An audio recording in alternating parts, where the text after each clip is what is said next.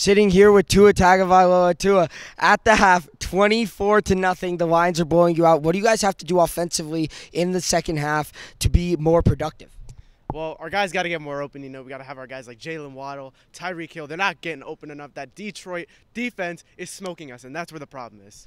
The fans midway through the first quarter started chanting, "No more Tua time, no more Tua time." How do you make sure that that doesn't get to your head and stay locked in?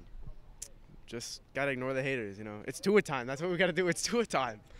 Okay, so Tua, the defense, that's always a big part because we know the offensive struggles that this team has had mainly because of you.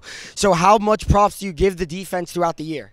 Our defense is great, man. We have some of the best defensive line in the NFL, and I just think that we just got to stay more consistent on offense and just keep that defense on the field so we can get the ball.